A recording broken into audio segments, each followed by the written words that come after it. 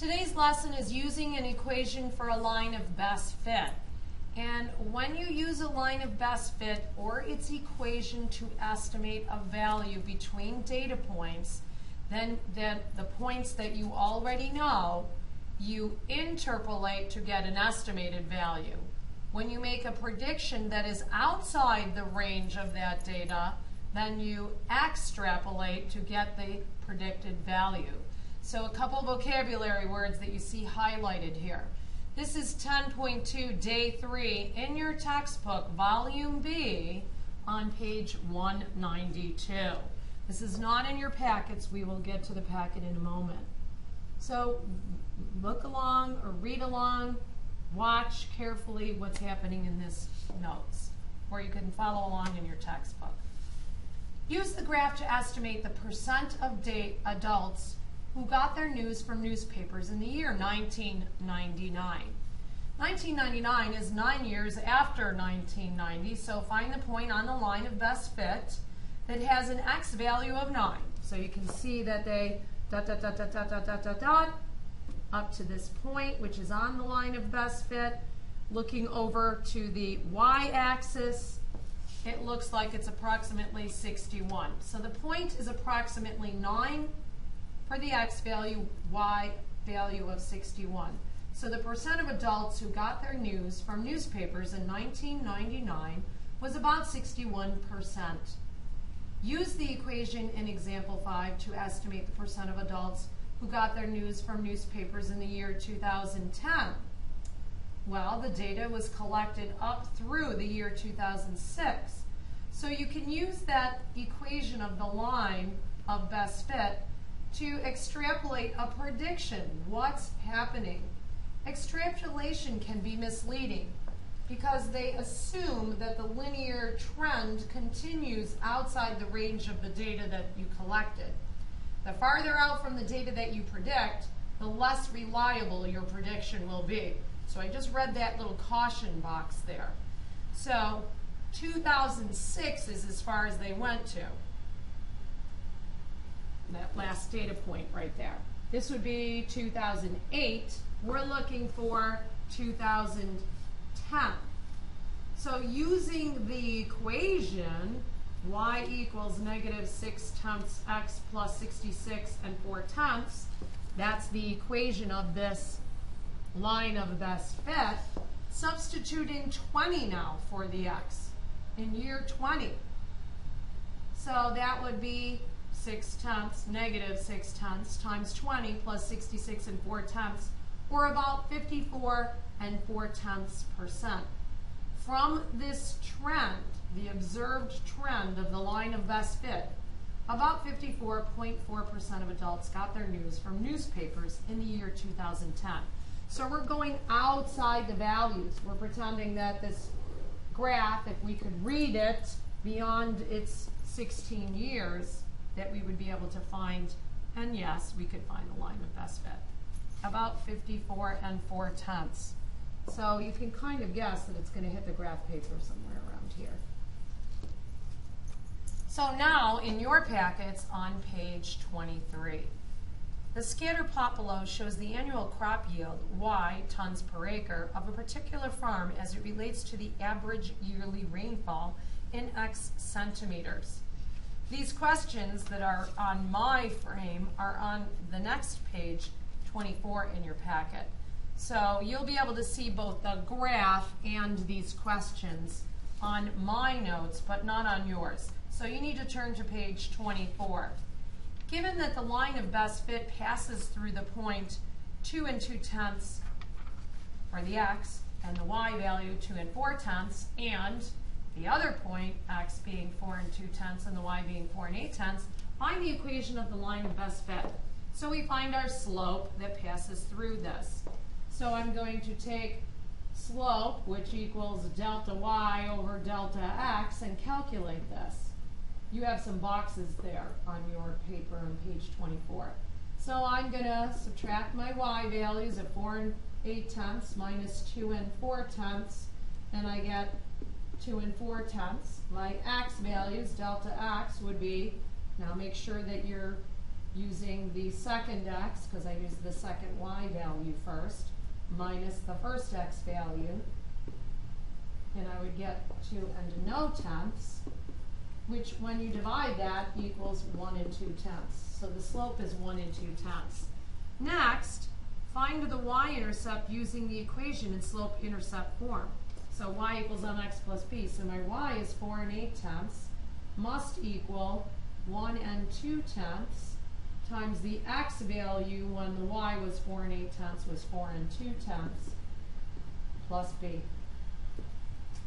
Multiplying that together, you get 5 and 4 hundredths. Subtracting 5 and 4 hundredths from both sides. And you can fill in the little bubbles that you have on your page. So, whoops, plus b should be above there. You get the equation to be, b to be rather, negative 24 hundredths.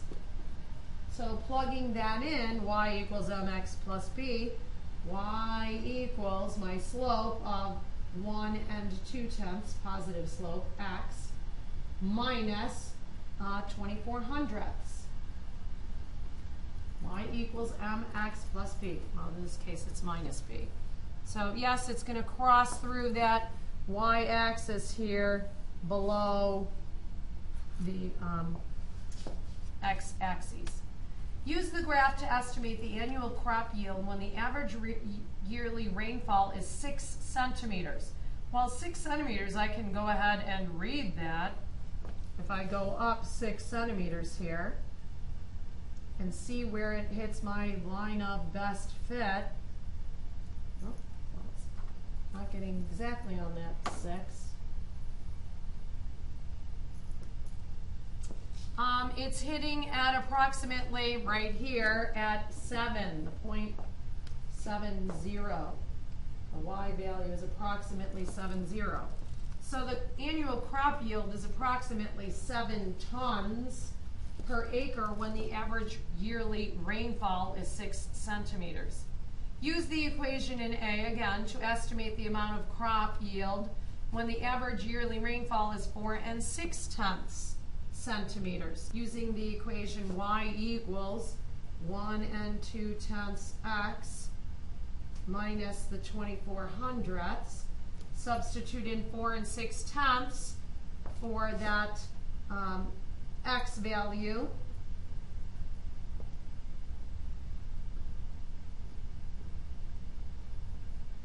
And it equals 5 and 28 hundredths when you put that in.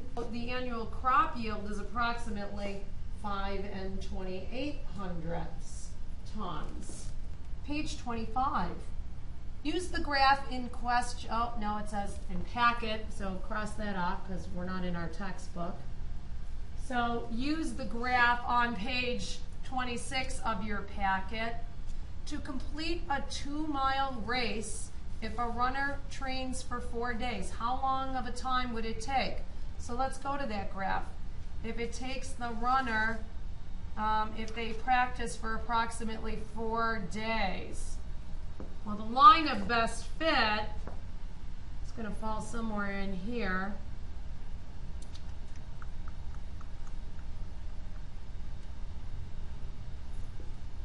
So 4 days would be about 11, maybe 11 and 3 tenths. So my estimate would be about 11 and 3 tenths minutes. It's approximation, maybe I'll even write approximately. Approximately 11 and 3 tenths minutes. Use the scatter plot on page 15 to estimate the number of unit sales of beverages in 1 week if the amount of radio advertising time is 6 minutes. Well, I don't have that in this smart notebook, but you can turn to page 15, and if I look at 6 minutes, that line of best fit that I drew there looks like it's about 6 and 2 and 4 tenths, the y value, which really is in sales in the thousands, so this answer would be approximately $2,400 in sales. what I would guess. 10 minutes, going back, looking at that graph, page 15. In 10 minutes, if I'm looking at that point, oh, it looks like it's about maybe 35, 33, maybe about $3,400 maybe. So approximately $3,400 in sales, somewhere in there. You have to read that graph carefully. So that point would be 10, looks like it's around 3 4/10, maybe a little less than that. This is an approximation, and notice I put approximate. Use the equation in the line of best fit from question, on packet page 20, so forget that, to estimate the total cholesterol level of a person if his duration of weekly exercise is 3.5 hours. So use the equation from page 20, from the line of best fit. Using the equation. I don't have an equation on that. Did we figure out an equation for this? Oh, I did. So y equals negative 10x plus 265. That's the line of best fit equation that I have on page 19. So putting in 3.5 hours,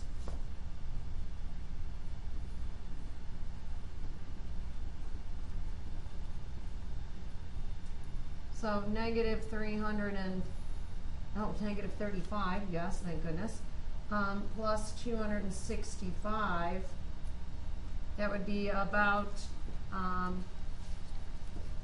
230. So approximately 230 milligrams per deciliter. Oh, I might put that in parentheses. Okay, and for 7.5 hours, so same equation, y equals negative 10x plus 265, negative 10 times 7.5, so negative 7,500 plus that 265. That would be 190, so approximately 190 milligrams per deciliter for that question. And that's it for today. We're using equations with predictions, extrapolation, or reading graphs and looking at values for interpolation. So using line of best fit to get information between points or outside of the data that we have. And that's it for today.